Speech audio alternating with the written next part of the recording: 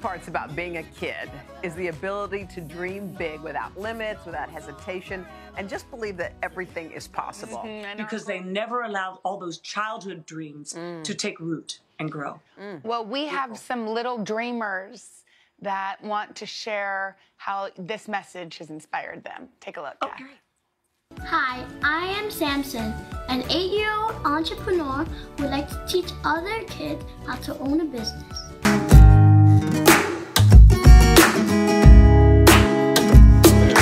You're a 9-year-old breeder? Yeah. And you already have your first clutch? So my daughter started something at 8 years old and she left me hanging at like in 2 weeks. So you already went a lot further than she did. How many years? Me? How many years you got now? 3. Like 3 years. So dude, that is so awesome, man. So how can people follow you? Do you have Instagram? Do you have YouTube? Yeah, I have all of that stuff at Samson Snakeatorium. Say it louder for me again. Samson Snakeatorium. All right, guys, so check this out. So if you guys didn't hear his name, here it is right here. Samson Snakeatorium right here. And it's on Instagram and YouTube, or is it just Instagram? Both. Both? Damn, that's like a little me right there.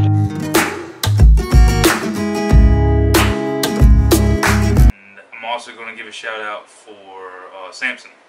Yep. Dude, I don't know what he's got going on, but he's doing it. So yep.